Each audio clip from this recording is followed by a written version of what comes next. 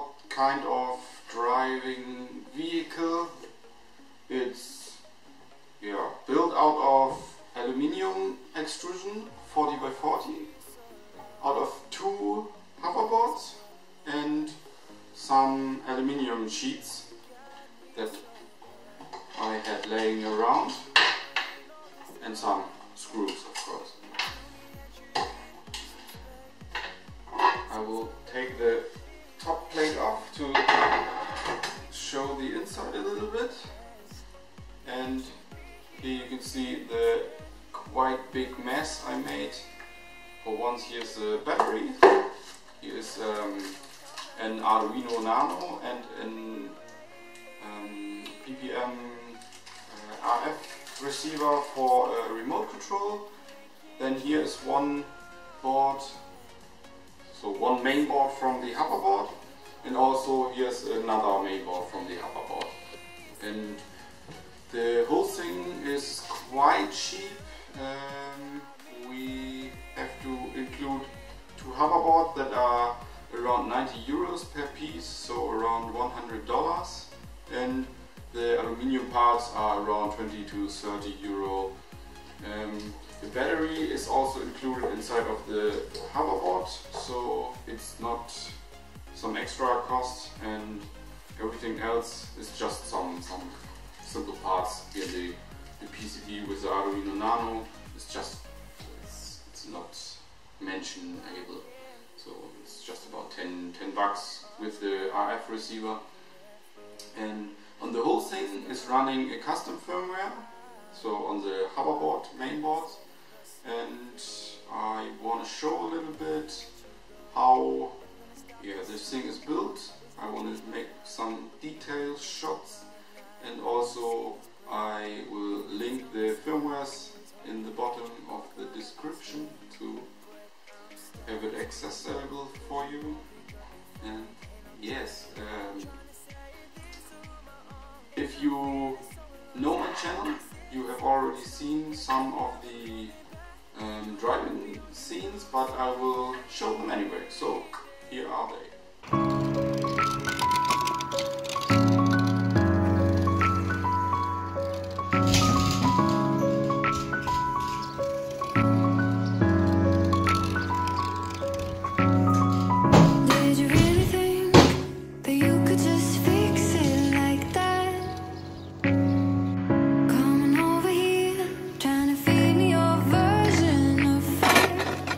Just how long did you think that you could fake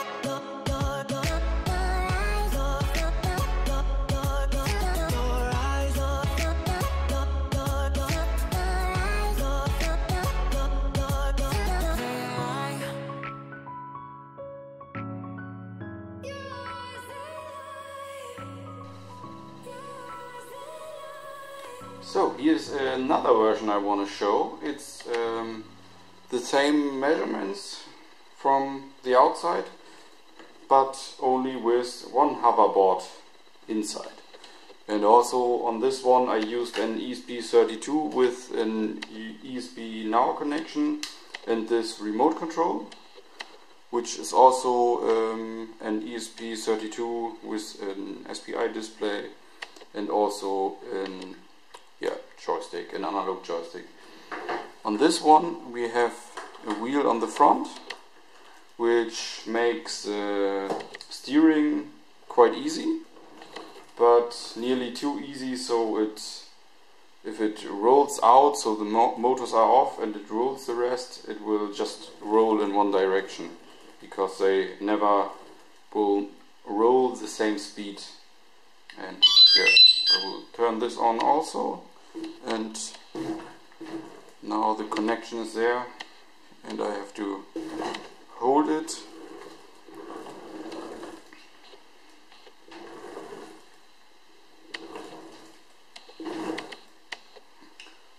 Yeah, so this project was really nice and easy to build.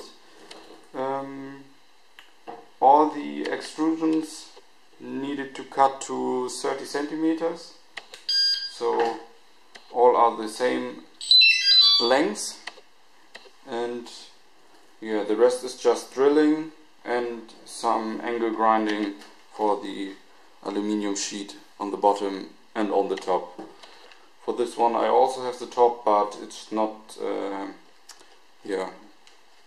on it right now because I need to modify the battery a bit. That's nearly the hardest part on the whole system. So, and if you want to build something like this on your own, you just need one of these hoverboards. You can get them on eBay or elsewhere, or Craigslist or eBay Kleinanzeigen, whatever. And yeah, a little bit of aluminium extrusion, but that's also quite easy to get in the internet, and also the aluminium sheet. So to use most of the parts of the hoverboard, I also used on mine the switch and the connector for the battery charger, and even the motor mount, but I will just show the inside so you can see what it is like if you want to build one on your own.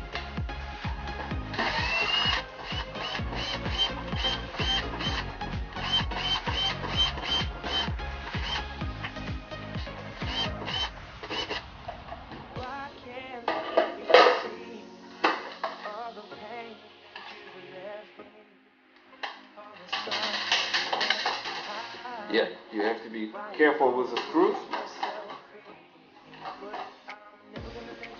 All of the screws on my hoverboards were the Phillips head screws, so you can use any screwdriver you have laying around.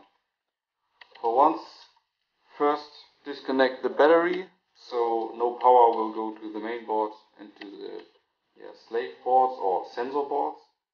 And we have here the main board we need, and where we need to put the custom firmware on.